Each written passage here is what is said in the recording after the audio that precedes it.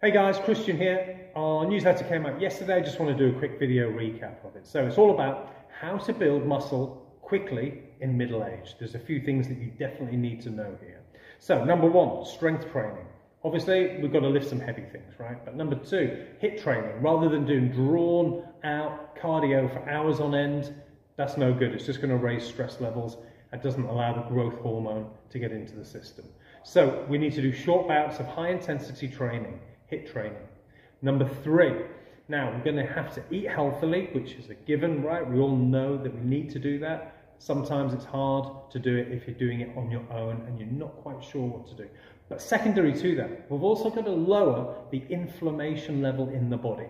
So if you're eating things like grains, alcohol, dairy, sugar, these are all the common culprits that create inflammation in the body. So again, that restricts your ability to be able to build the muscle. All right, but then also we need to put foods in that help to raise the testosterone levels in the body. So we've actually got some hormones that are going to build some muscle tissue.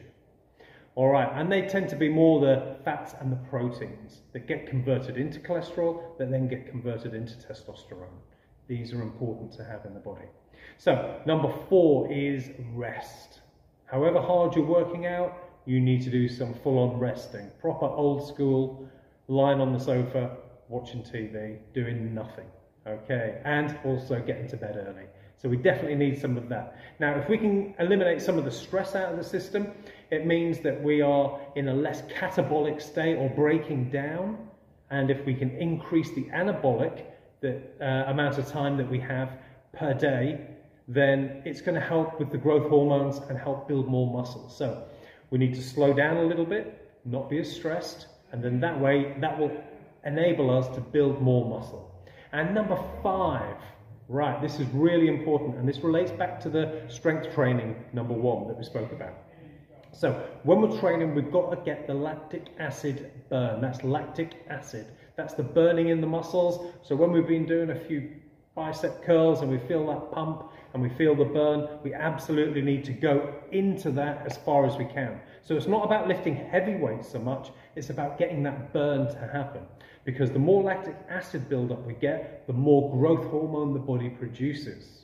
This is an important point. So we don't have to ruin yourself in middle age lifting massive weights and putting stress on the joints and the ligaments, etc., and the tendons.